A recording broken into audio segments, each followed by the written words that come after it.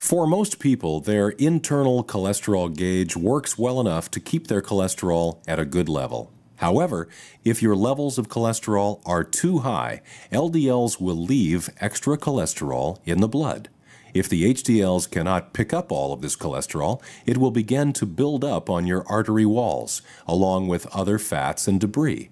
This buildup is called plaque. Over time, plaque can narrow the blood vessels, and sometimes this buildup may even block your blood vessels completely. Plaque buildup on your blood vessel walls is called atherosclerosis. A narrowed or blocked blood vessel can prevent blood from getting to where it needs to go. If the blocked vessel is in your brain, it can cause a stroke. Blockages can also happen in the blood vessels called the coronary arteries that carry blood to the heart muscle. This blockage process is called coronary heart disease, and the end result can be a heart attack.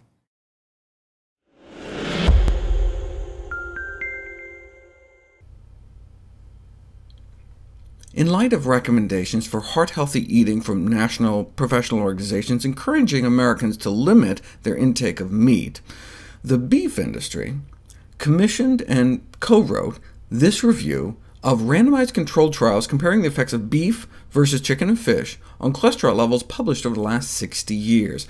They found that the impact of beef consumption on the cholesterol profile of humans is similar to that of fish and/or poultry, meaning that switching from red meat to white meat likely wouldn't make any difference. And that's really no surprise, given how fat we've genetically manipulated chickens to be these days, up to 10 times more fat than they had a century ago. So there's a number of cuts of beef that have less cholesterol-raising saturated fat than chicken there at the bottom. So no surprise that white meat was found to be no better than red. But their conclusion was, therefore, you can eat beef as part of a balanced diet to manage your cholesterol. That's just like the Coke versus Pepsi thing, right? Even though Coke has less sugar than Pepsi, 16 spoonfuls of sugar per bottle instead of just 15. If studies on blood sugar found no difference between drinking Coke and drinking Pepsi, you wouldn't conclude that Pepsi may be considered when recommending diets for the management of blood sugars. You'd say they're both just as bad, so we should ideally consume neither. It's a standard drug industry trick to compare their fancy new drug not to the best out there, but to some miserable drug to make yours look better. Note they didn't compare beef to plant proteins, like in this study, but I was surprised as I started reading this that they found no benefit to switching to a plant protein diet either. What were they eating? Plant protein diet on the left, animal protein diet on the right. Breakfast looks OK.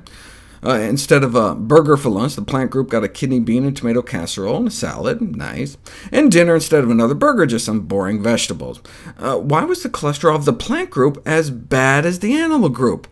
Oh, because they had the plant protein group eating 3 tablespoons of beef tallow every day, 3 tablespoons of beef fat margarine. Well, no wonder.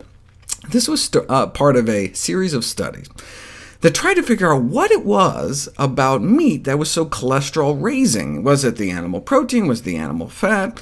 So they created these fake meat products made to have the same amount of saturated fat and cholesterol by adding extracted animal fats and cholesterol.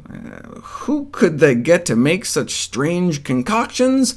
The Ralston Purina Dog Food Company.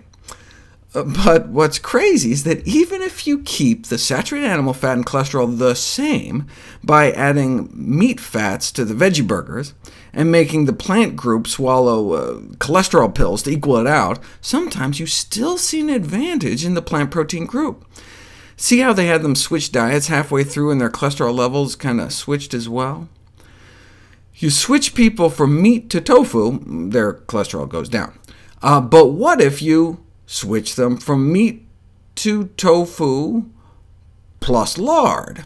Then their cholesterol may stay the same, though tofu and lard may indeed actually be better than the meat, since it may result in less oxidized cholesterol.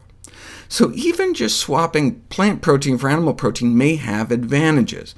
But if we really want to maximize the power of diet to lower cholesterol, we may want to move entirely towards plants. The standard dietary advice, cut down on fatty meat, dairy, and eggs, may lower cholesterol 5 to 10%, but flexitarian or vegetarian diets may drop our levels from 10 to 15%. Vegan diets 15 to 25%, and healthier vegan diets up to 35%, like this study, showing a 61-point drop in LDL cholesterol within a matter of weeks.